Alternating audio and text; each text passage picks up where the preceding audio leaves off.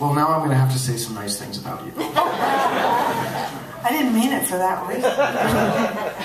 Oh, you know what you're doing. Well, first off, that is an incredible performance. You were just 18 at the time.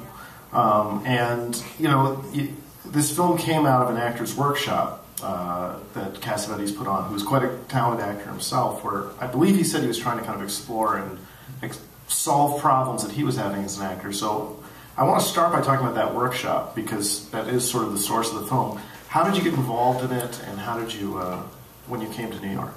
Well, I'll try to make it real quick, but when I left the Horton Company, I was 18. It was time for me to move out of my mother's house.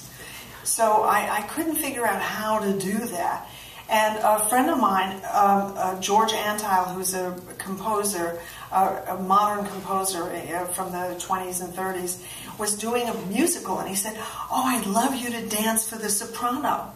Yes, me, yes, I'm doing. Mom, I'm going to New York because I'm going to be in this Broadway show.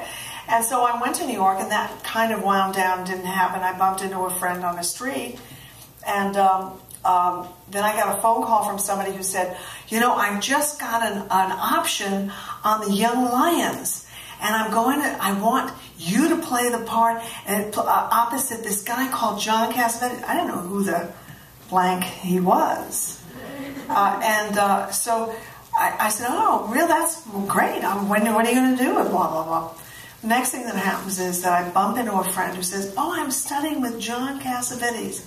Bing. So, of course, I have to go there, don't I? So I went and I watched one of his classes, and I thought it was really interesting. It was very different from Jeff Corey here in Los Angeles. And so afterwards he comes up to me and he said, would you like to participate in the class? And I said, yes, but I don't have any money. And he said, what can you do to pay for the class? So I said I can teach dance. I said I can teach dance. I was with blah, blah, blah, blah, blah. And he said, okay, start a class. So I started a class, and I had a class of everybody who was in Shadows, all the guys. There was not a female in the class. It was really interesting.